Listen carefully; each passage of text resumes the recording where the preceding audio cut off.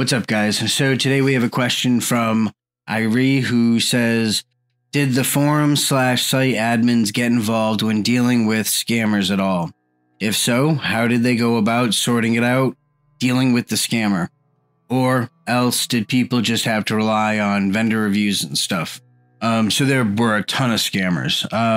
That was like one of the reasons I think I garnished a lot of hate on forums, is because I would call out people who were scammers or were acting like scammers, you know, because you would have like legitimate vendors sometimes who would be like, oh, you know, PM me for DD, like basically like a DM, you know, hit me up, but we'll do like a direct deal where it's like there's no escrow, and like I'm just not a fan of, you know, people going about that route, especially if they're newer, you know, to that whole scene, and you never really know how new anyone is. So, but I would think like if those people weren't new, if they had been experienced, they would already have that contact info, or they'd be doing their business on a vendor site. Because you got like darknet markets, and then you have like, you know, private vendor sites where the vendor has their own website. So, you know, if you like a vendor good enough and they have their own site, like you don't have to hunt them down on all these different darknet markets, which is nice for them because they don't have to apply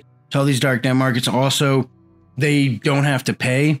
This is like a certain percentage. Like from a darknet vendor, I'm selling on a darknet, I'm going to pay anywhere from 2 to maybe 7% on each sale. So I might have to raise my prices to kind of account for that loss. So a little bit of tax I might pass on to the buyer.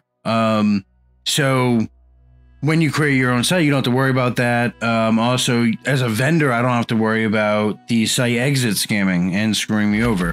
And kind of the nice thing is, like, if a vendor exit scams on like their private web page, like people are going to know that relatively quickly. So there's that.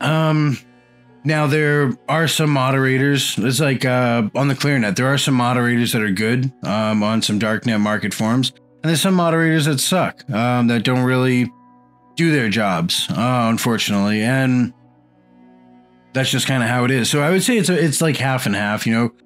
It's kind of a shot in the dark. Depends on the forum, depends on the darknet, depends on the darknet market, depends on a lot of those variables. But from what I saw, a lot of the times there really wasn't too many people actually policing the forums that I was on. So. And I hope that answers your question. And I'll see you guys in the next video.